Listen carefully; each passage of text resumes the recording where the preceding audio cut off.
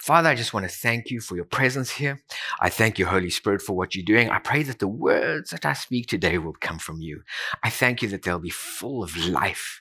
And I want to thank you that they'll penetrate hearts and bring about change and transformation. I want to thank you for new life that is sown in people's hearts today. And I want to thank you, Father, that it grows and it matures into the fullness of what you've designed it to be. In Jesus' name. Amen. Okay, there's something you need to know. God is reaching out to you. If you haven't got that yet, you need to know God is reaching out to you. From the very beginning of time, God was looking for relationship with man. That's really what he wanted. And so if you have a look at God's interactions with things, God is always looking for an opportunity to reach out and touch your life. What he's looking, you have to be with me today, okay? So the way that I know that we're on the journey is just wave your hand every now and again, or even if just poke the person next to you and just say amen. Even if you don't, it's at the wrong time, it doesn't matter. It just means two things. It means you're awake, and it means that you're on the journey, even if we're not there yet. What is I talking about? Okay, he's reaching out to you. God is reaching out to you. God wants to touch your life. But the thing about it is, it's like creation, the famous painting Creation. God is reaching out, but he's waiting for you to reach out as well. So it's a two-way street. So God is always reaching out to you. And the thing about it is, remember, we're in a very different covenant because we're in a new covenant. And what that means is the new covenant is completely to do with Christ. It's completely wrapped in Christ. Everything that the new covenant is about Christ. So anytime you hear a sermon, every time you hear a teaching, anytime you read a Bible verse, if it doesn't lead you back to Christ, you haven't got the full journey yet. Everything finds its origin and its authorship in him. Christ is everything about the new covenant. And so when God wanted to reach out to man because he had been absent for so long, what he did was the word became flesh and dwelt among us. And the thing is, what God wanted us to recognize was this: life with God is completely different to life without God. You may be in the world, but you're not of the world. What he was trying to demonstrate to us is this: I've come to introduce you to the opportunity to be able to touch and experience the divine life. The divine life, the word made flesh, was in the world, but was not of the world. Okay, stick with me here. Remember, jab that person. Say amen. And in the world, but he's not of the world. What it means is this: he's not limited by everything that goes on in the natural. He's equipped you to be able to live in the natural, so he's given you a head. And so we understand our world and we understand what's going on there. But what he wants to do is he wants us to get to a place where we recognize the fact that when we start to deal with the things of God, don't let your head get in the way, because your head is a conformist. Your head wants to have a look at your situations and its understanding and the facts and everything that goes with your world. And it tries to take the world of conformity and introduce it to God's world of possibilities. And the problem with it is, anytime we do that, we compromise what God wants to do, because we can't see how it's going to happen. And he said, I didn't ask you to come and figure out how it's going to work. I just want you to trust me. That's why God catches your heart and not your head. In your heart, I can believe some stuff. I can trust some stuff. I can have confidence in some stuff, even if I can't reason it. That's why he touches your heart. All things are possible to him that believes. It's about your heart. That's where God wants to touch you. So the thing is that God is always reaching out to us. And when God became flesh and dwelt among us, what he was saying was, if you want to touch the world of the divine, if you want to experience God in your life, you got to come to me. So you may be a person with an issue of blood, but I'll tell you what, if you could just touch the hem of his garment, something will happen.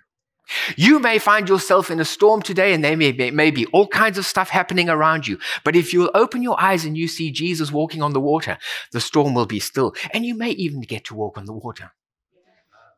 The thing about Christ is this: you may be in a place where you're sitting in church and you went to go and hear him speak, but you know what? You got hungry at lunchtime. It's like when it hits 12 o'clock, everybody starts going, why? Because I'm hungry. But it's okay. I'll tell you what. If you have a few loaves of bread and a couple of fish, you could feed 5,000 if you went to him. What God wants you to know is this: the world of possibilities that exists with God is beyond the scope and the limitations of our natural realm. And He wants you to have access to that. He wants you to participate in it. And all of that comes as a result of relationship with who He is. When you get born again, what happens is the word that became flesh and dwelt among us becomes the word that comes and lives on the inside of who you are.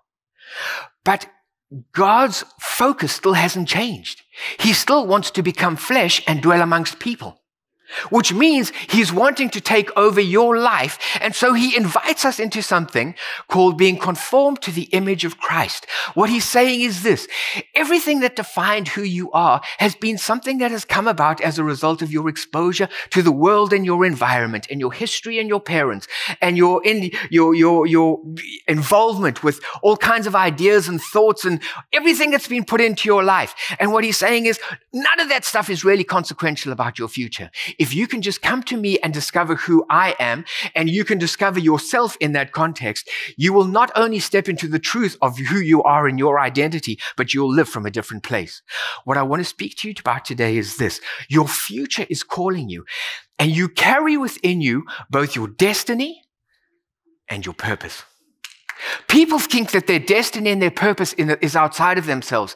And so what I want to show you today is that destiny and purpose are inextricably linked to God, and that you carry them inside of yourself. And if you can pull them outside of where you are and you can step into them, you will realize them in your life. Christ in me, the hope of glory. Anytime it speaks about glory, it's speaking about the God life. What it's saying is your opportunity to participate in the God life is completely dependent on your ability to link up with and live from Christ in me.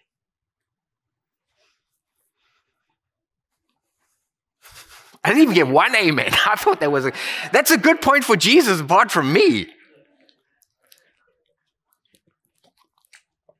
Okay. Let's have a look at 1 Corinthians chapter 2 and verse 12. It says, "Now we have received not the spirit of the world, but the Spirit who is from God, that we might know the things that have been freely given to us by God. These things we also speak, not in words which man's wisdom teaches, but which the Holy Spirit teaches, comparing spiritual things with spiritual." Not all men are the same.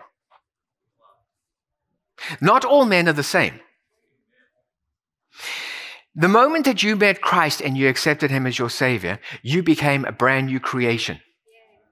Something happened to you which separates you from other men. You have the life of God on the inside of you. With the life of God existing on the inside of me, there are some things that are so important.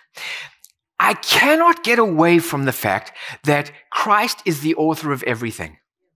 And so the funny thing about it is, it's really hard coming up with a new sermon with regularity because it all goes back to Christ. And it's all expressions of very similar things because that's where you find it. And so you can step outside of that and you can come up with something which is motivational, but if it's not an expression of who He is, it lacks authenticity and truth. So it's all wrapped up in who He is. So I made a statement that we carry our destiny and we carry our purpose inside of us. So let me talk about that a little bit, and so I can explain what it is that I meant. When we talk about our destiny, we're talking about ultimately, who were you defined to be? Who are you becoming? What is the authentic you?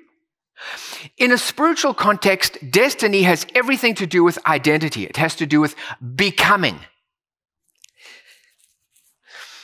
We spoke about this a couple of weeks ago, but the more you get to understand God, the more you will become like Him. The reason for that is this: understanding in a spiritual context, whenever you hear the word understanding in a spiritual context, it doesn't have to do with information, it has to do with transformation. And so let me give you an example of what I mean. When we talk about understanding in a spiritual context, it's about what are you becoming? If we talk about the fruit of the Spirit, peace, okay? I can give you a full description about what peace is, and you can understand it, but you really have never experienced it. The only time you get to really know what peace is when it becomes a part of who you are and you step into that paradigm and you live from peace. When I live from peace and I experience peace, I really have a comprehension as to what peace is about. I can talk to you with authority then about what peace is because it's been a part of my being. Up until that point, I really don't know about peace. I've got some hypothetical ideas about peace. I've got some theories about peace, but I don't know for certainty what it is because it's never been a part of me. So everything that has to do with understanding God is an invitation to becoming something. Anytime God invites you to understand who I am and what I'm about, what he's saying to you is, I'm looking for you to engage destiny. I'm looking for you to recognize the fact that you are becoming the true, authentic you. You went and ruined yourself. I know you can't believe that, but it's true. But I've got good news for you. Because in this day and age, nobody ever wants to accept responsibility for anything. Remember, it's not me. But this really isn't your fault. This was Adam's fault. He went and did it. And the reason that he did it was this. When Adam was created, he had a soul in perfect order. He had a brain to engage his world, and God birthed his spirit on the inside of him, so he had a mind. But it was in perfect order. The two became one as a living entity. You cannot separate your actions from who you are. They all intermingled and they live together. You cannot say, I'm a righteous person and live sinfully. Something's going to be at odds. Why? Because I am a complete unit. I am a living soul. So in that space, what God did was he had a divine order. The divine order was his spirit on the inside of me, which informed my spirit and my mind, governed my brain and my body. And so everything worked really well. It was perfect. Adam understood who he was because he was defined by God. But when God left as a result of him sinning, Adam was like, where am I? I'm naked. What did he mean? The source of my identity is left. Now all of a sudden, Adam had to go out and try and discover who he was. All of us have spent our whole lives trying to discover who we were. And we've been exposed to so much stuff. We've thought so many things. We've been involved in different situations, which have peppered our lives with some things that are good and some things that are bad. And so we've come up with an idea as to who we are. But anytime we come up with a self-definition that never included God's perspective, it's wrong. So the thing is, I'm at a place right now, the good, the bad, and the ugly is who I am. And so Christ says, you know what? I'm so wonderful. I'm so happy. Let me come into your life because I'll tell you what it is that I want to do. I'm not only going to give you eternal life, but what I'm going to do is I'm going to create an opportunity for you to partake of that life. And so everything that you've defined your life by that is incongruent with my definition of who you are, we're going to take it and we're going to throw the head out of your heart and we're going to introduce you to truth. So you're going to begin to step into the true me. I'm beginning to change. I'm beginning to become something new. I'm being conformed to the image of Christ. I'm on the road of destiny. I'm going somewhere because I'm not the person that I used to be. You should be changing. I said this a few weeks ago, and I'm telling you, it's true. If you're not changing, you're out of the will of God. The reason I tell you that is this. Why? Because God's will is that you be conformed to the image of Christ. What it means is I should be making regular discoveries. What? Look at this. This is compromising my life. Get rid of it because I'm building God on the inside of me. I don't need that inside of who I am. I need more of him. I should be changing into his image. It's not just about you. You'll reach a point where you start to discover that the reason that he's changing you is for the world. Why? Because the word is to become flesh in you and dwell among them. There is a goal and there is an objective that is so much bigger. So when we talk about understanding God, we're talking about becoming more God-like. Becoming. I spoke about this a couple of weeks ago, and I wanted to resonate with you. The measure of your Christianity is, what have you become? Are you becoming? If all I ever do is listen to things, even though it's truth, and I'm able to assimilate them and I'm able to store them in my head, but it doesn't change who I am, it never fulfilled its purpose. It never fulfilled its purpose. The whole reason that we're exposed to him and his life and the truth that he offers us is so that I become something new. I'm walking into my destiny. I'm becoming something. I'm going to talk about becoming in a minute and why becoming is so important. I'm becoming something. Becoming your destiny is inextricably linked to your purpose. In the spirit realm, what you have and who you are, is what you live by. What you live by is what you have to invest in your world. If it doesn't define your being, you can't inject that into your world. I'll show it to you in a minute. Just trust me. Just believe me for right now. Put that on the back burner because we're coming back to it. The point is that God is so interested in you. Sorry, I want to jump a little bit here. Let me speak to you about this. I know I'm one of those broken records. I'm always harping on about some stuff. But I want to tell you something. Because anyway. So what I want to tell you is this. The reason God gave you your head, please use your head. I can't tell you. It'll get you out of so many. You don't need God in some situations. Some things are just it's easy to understand. Okay? But just don't let it be the source of your life. Okay? But use your head. Expand it. It's a good thing. But the point is this. Your head was never designed as a resting place for God. I'll tell you why. Because in your head, the thing is this. What God wants to put into your life is he wants to make you a new creation. What you know, what's up here, the information that you have will never make you a new creation. The creation stays the same. It just builds up a larger knowledge base. But I haven't become anything new. Ultimately, really what it does is it says, I didn't really need Jesus to come and make that sacrifice for me. Why? Why? Because I can get all the knowledge. What did I get apart from it being an historic fact? What did I get from the fact that he died for me? I just know it. But I never became anything. The reason he came to die was not so that he could become somebody recorded in history and we could speak about everything that he did and who he was. The reason that he came and he died was so that you could get born again, so that you could have the life of God put on the inside of you, so that you could live from that and experience it, so that you could walk into the fullness of what that was all about. You are to be born of him. Unless you're being born, you're living in the natural. That's why everything that God does, because it's spiritual, is about birth. That's why keep your head out of your heart. Use your head, but understand that there is a place when God made you a living soul. Spirit inside of body. Mind together with brain.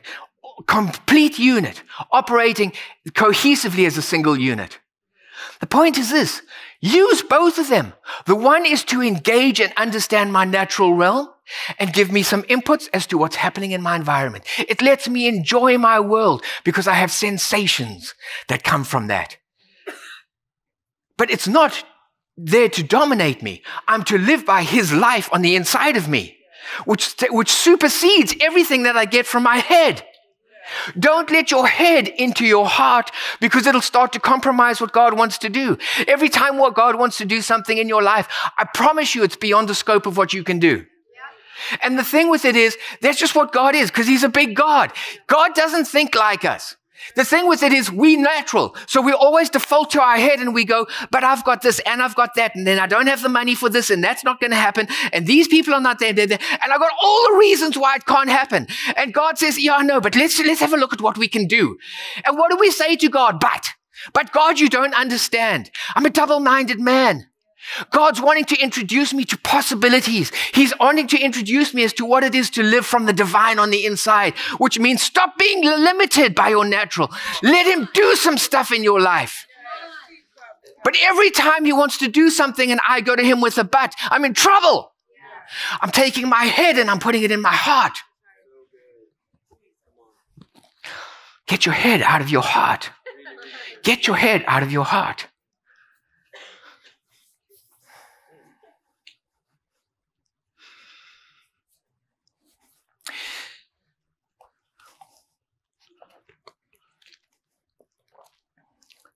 becoming is so important. And I was thinking about this, and I want to talk a little bit about it because I want to flesh it out a bit and give it some definition so that, it's just perhaps a little bit easier to understand. But it's practical. It's me having changed and introduced a new dimension to my life that I never had there before.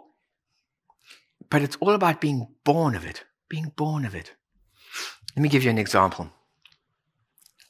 The nice thing about being on earth is you can do different stuff. And sometimes you can just do some fun things. Go and take an art class.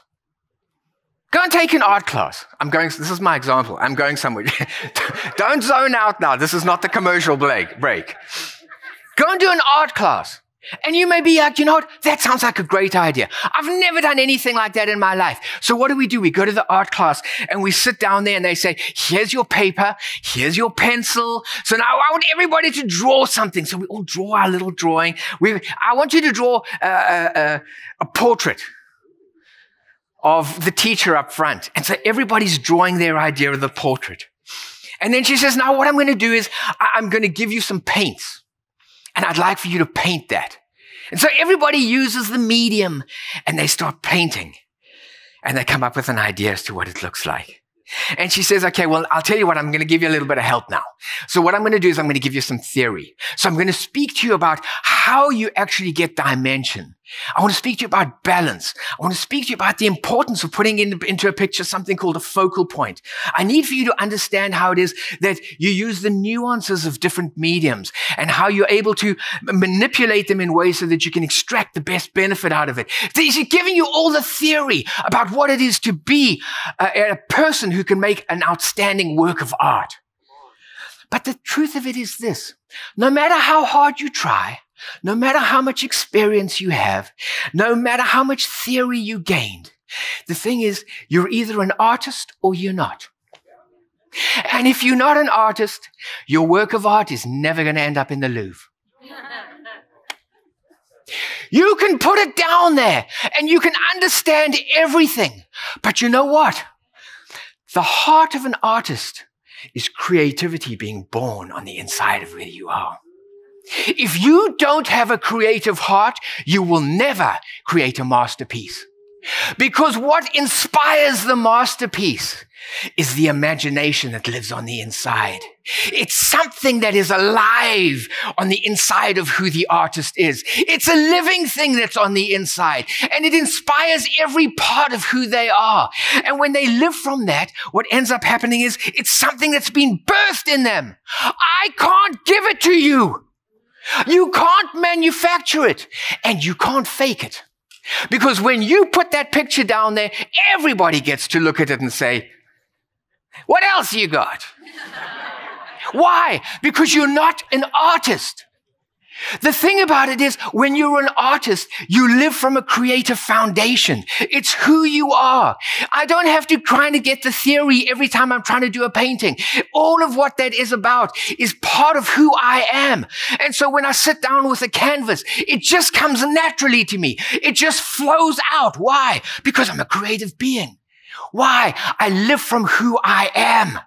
When I live from who I am, it's not limited to one aspect or every avenue of my life. If you're a creative person, it bursts into everything that you do.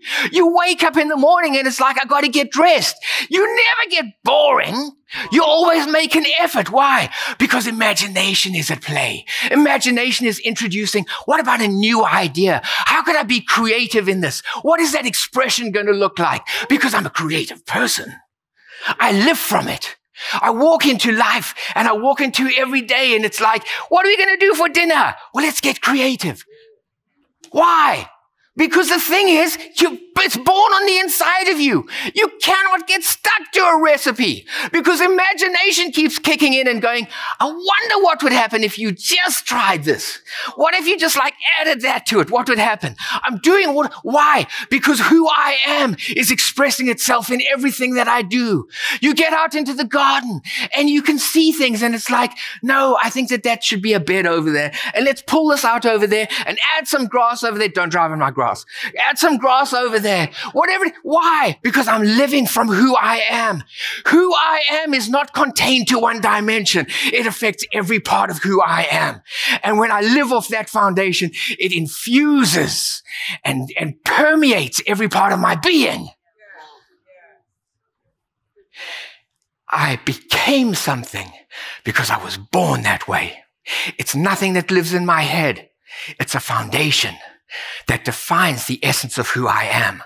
And when I live from that, it expresses itself in me. You are called to becoming. You are called to allowing the nature of God and who he is to be expressed in who you are. And as each aspect is put into you, is birthed on the inside of you, it begins to grow up and it has a life of its own and begins to express itself in you and through you. And you can't help it. Why? Because it's who I am. Jesus goes down to get baptized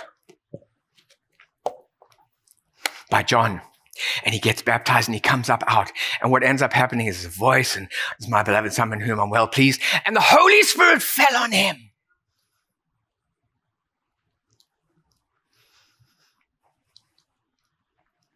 From the moment that Jesus was conceived, he was God the Son. He grew up as God the Son. And he grew and matured in God the Son. But when he was baptized and the Holy Spirit fell on him, he stepped into Christ, the Anointed One. This is who I am. The first thing that happened after he was baptized was he went out to be tempted into the wilderness. But what happened after that? He went back to Nazareth. He went back to where he was born. And he walked into the synagogue and he said, give me the scrolls.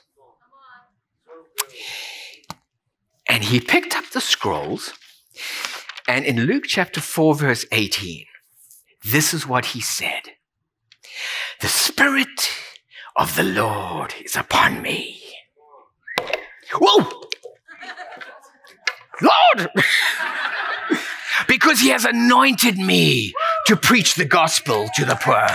He has sent me to heal the brokenhearted, to proclaim liberty to the captives and recovery of sight to the blind, to set at liberty those who are oppressed, to proclaim the acceptable year of the Lord.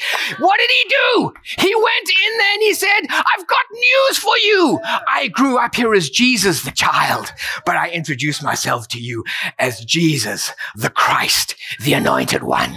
I've stepped into something. This is who I am. This is what I've become. And as a result of who I am and what I've become, I've got a mission. I've got a purpose out there. And let me tell you about what it is. He didn't sit and say, you know what? I think something's going to happen. So I'll read the scroll and we'll pray for Jesus, for God, the Father, to come and do some stuff out there. No, the Father had already done some stuff in here. It was established in here, and he knew who he was. And because of that, he was sitting saying, things are changing. You can come to me now because the Anointed One has arrived. If you're looking for freedom, if you're looking for healing, if you're looking for divine intervention, if you're looking for something from the Father, come, let's go somewhere.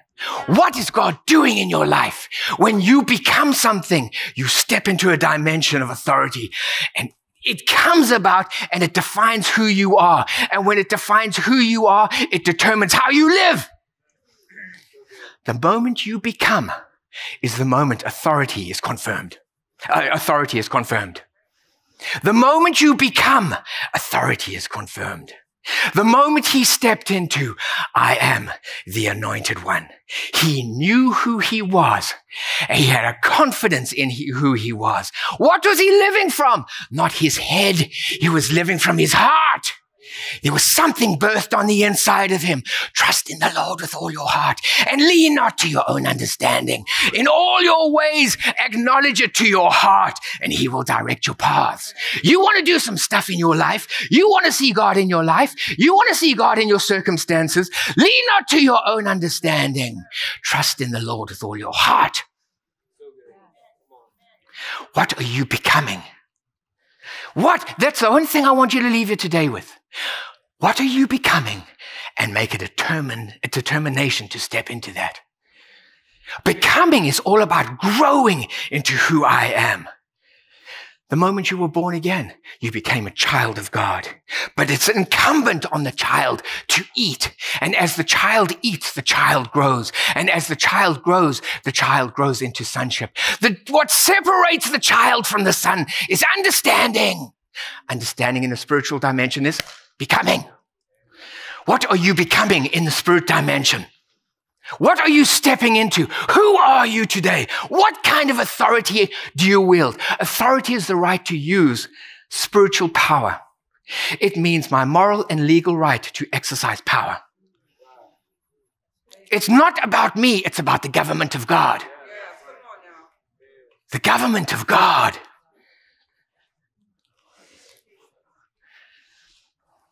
Unto us, a child is born.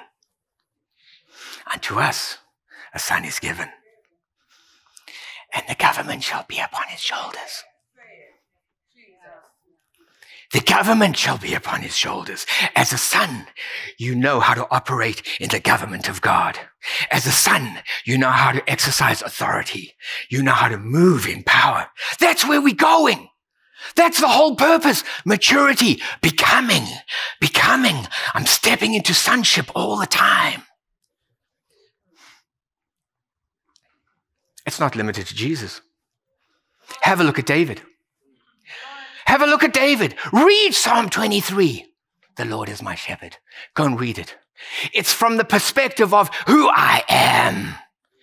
Not, will you please provide this for me, Lord? This is who I am. And because of who I am, I live in the expectation that what he's put on the inside of me manifests itself in my world and in my life. He never prayed for protection. Listen to Psalm 91.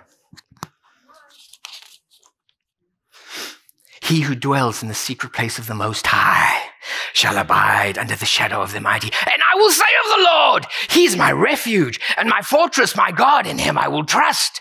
Surely he shall deliver you from the snare of the fowler and from the perilous pestilence. He'll cover you with his feathers, and under his wings you shall take refuge. His truth shall be your shield and buckler.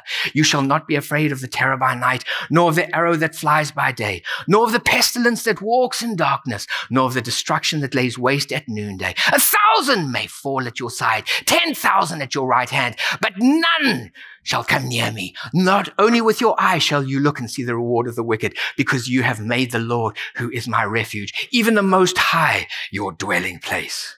No evil shall befall you, nor shall any plague come near your dwelling, for he shall give his angels charge over me, to keep me in all my ways.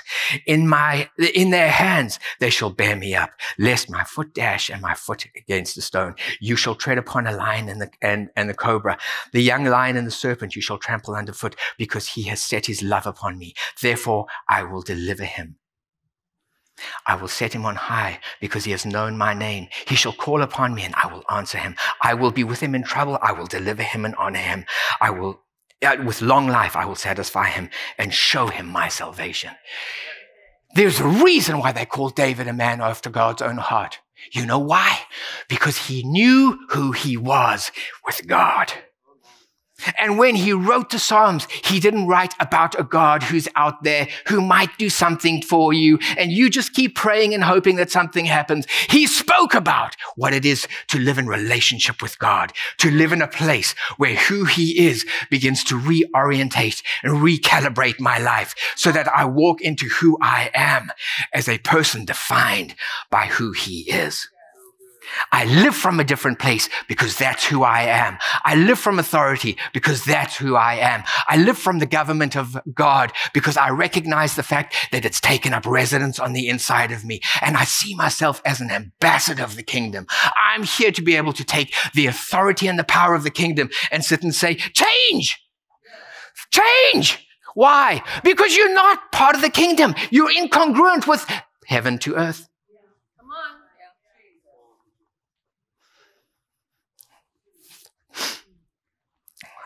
I don't think you were all told the truth when you got born again.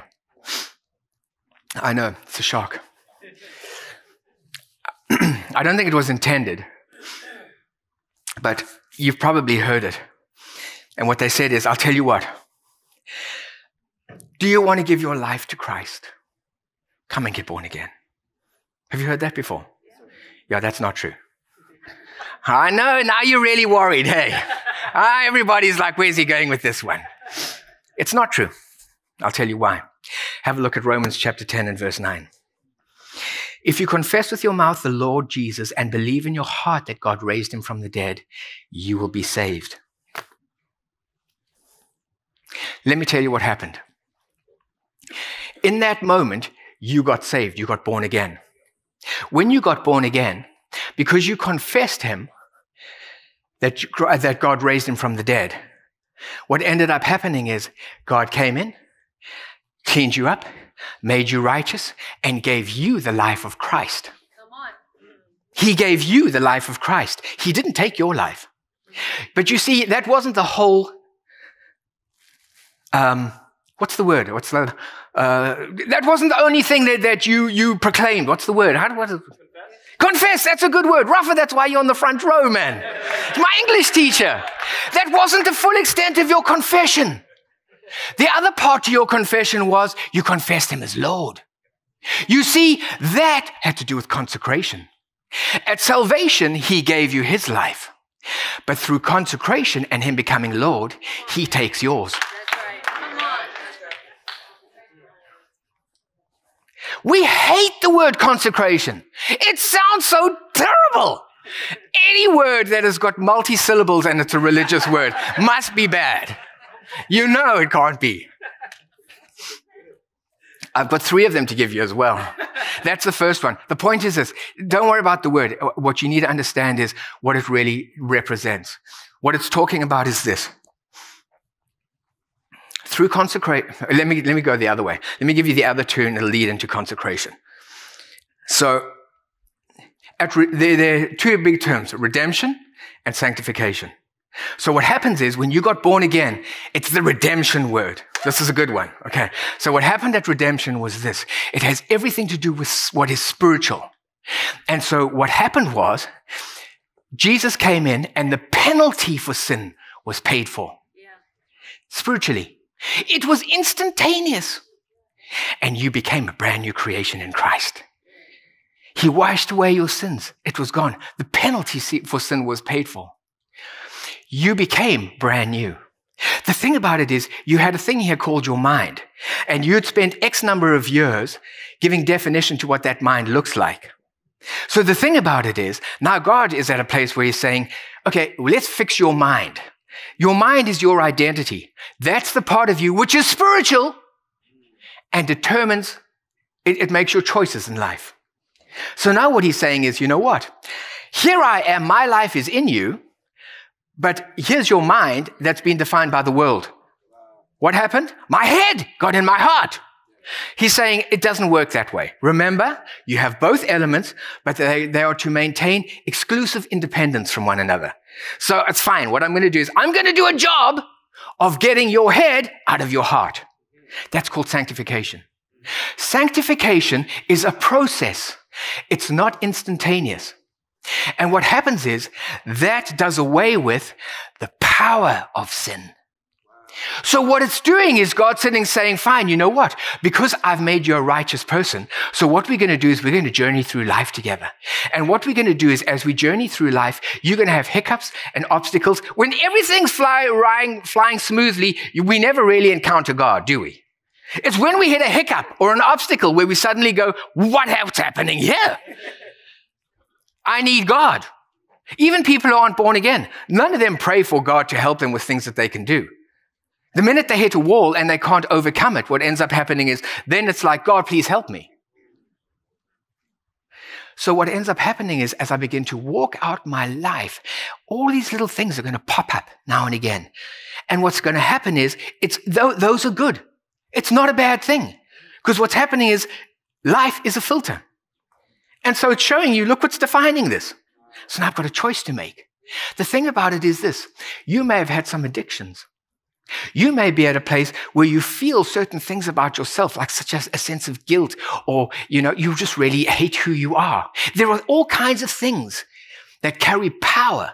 And the reason that they carry power is because they were defined by who I am, but they were defined outside of God's influence. So they exist there as little toxic things. And the problem with it is they don't just go. So how do you get them to go? I'm so glad you asked. It's called consecration. Consecration is me sitting saying, I want to partner with you, Holy Spirit. I want to do some stuff with you. This is what it means. Have a look at, my notes are getting all, what is the word? Yeah, that's the word. I'm not good with words today. John chapter 14, verse 20. On that day you will know that I am in my Father, you are in me, and I am in you. This is the definition of becoming.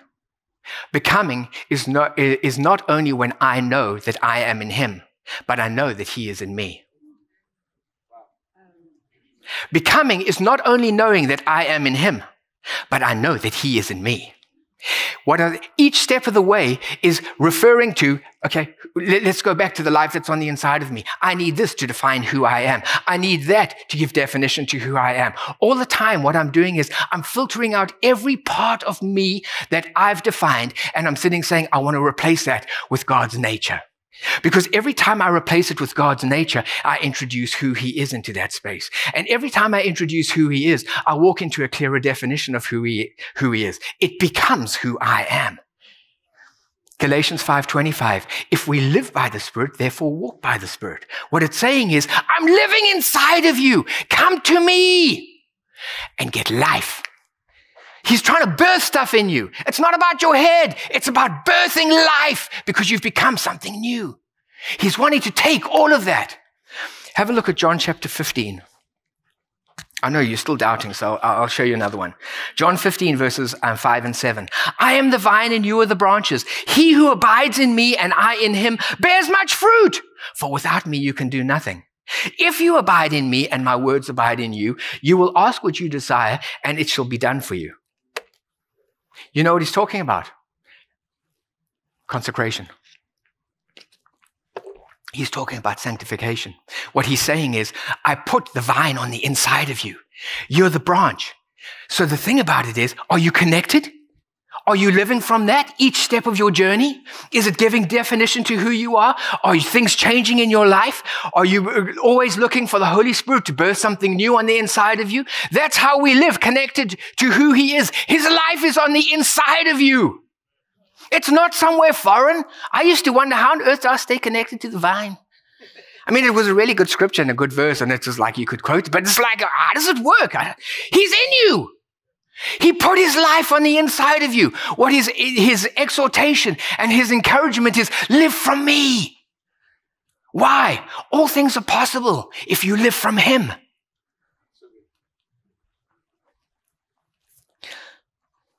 Let me tell you this about sanctification. There are different stratas of sanctification. There is general sanctification. Things like, don't commit adultery. It's kind of like common to everybody. There's personal consecration. God wants to do some stuff in your life. And the thing is, there might be some stuff in your life that are issues for you that are not issues for other people. And there's a consecration for office. Some people are called to specific offices. And because you're called to that office, there is a consecration that comes with that. The point that I want to make is this. work out your own salvation. What often happens is this. People who live a consecrated life move to a place where they are able to manifest and experience God in ways that everybody begins to notice. So what ends up happening is because you see that, then people start going, okay, well, that's a man of God. Well, how did he get there? And then they go back and they track his path. And he did this and he does that and he doesn't do this and he does do these things. And then what we start saying is, well, this is the formula to stepping into that. There is no formula. Why? Because he works with us individually. He's interested in you. And so the thing is, your path will be different to somebody else's. And so your relationship with God is important because what he does is he works out your own salvation with you. Okay, what does this look like? I don't want you doing this anymore. Put it aside. But he didn't tell Jody that. It's fine. You know, the thing about it is we have to walk our own race. But what I'm trying to tell you is this. Don't model your life after somebody else because it won't get you to the same destination. What they're dealing with in their life is a completely different template to yours. I told this joke years ago.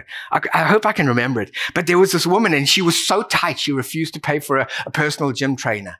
And so she used to go to the gym.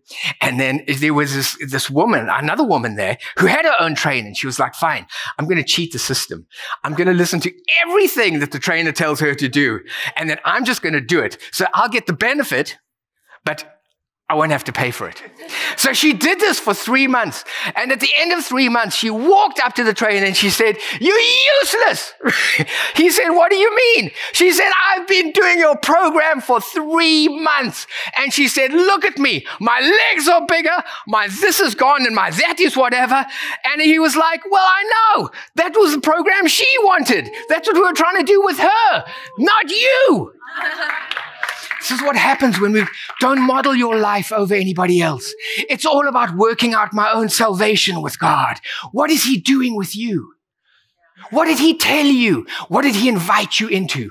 What does he want you to get rid of? What does he want to add to your life? Why? Because I'm in the process of becoming.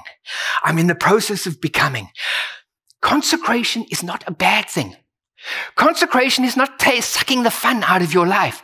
Consecration is God sitting saying, I want to get you established in authority and power.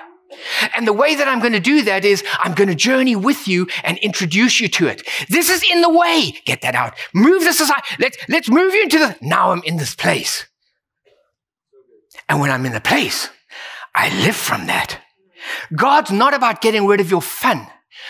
Consecration is an invitation to step into authority and power. It's all about becoming who he wants me to become. It's all about renewing my mind so I become and live from who he is on the inside of me. And that's all I have to say.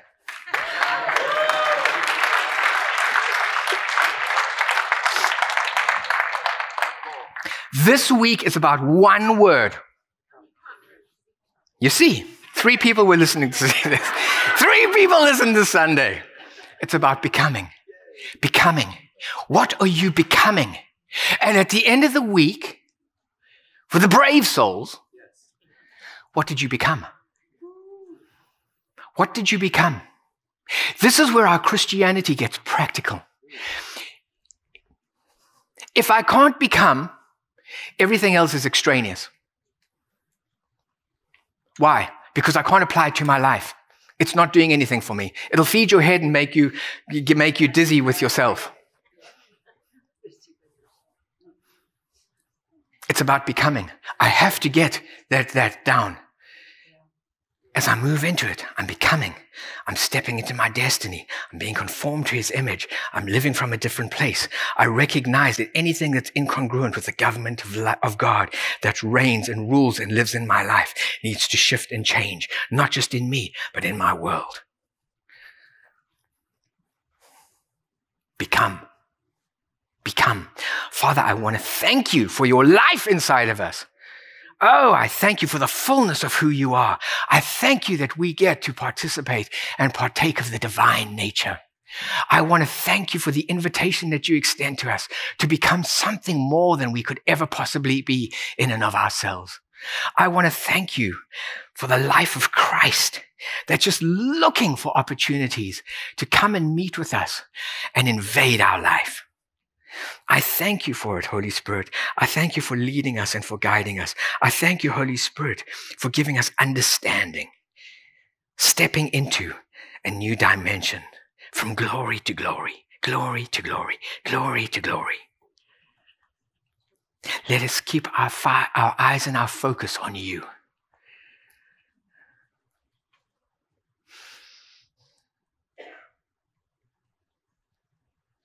I thank you that you're creating in us people who are established on a foundation of the divine, who are able to walk into our world and introduce the life of Christ.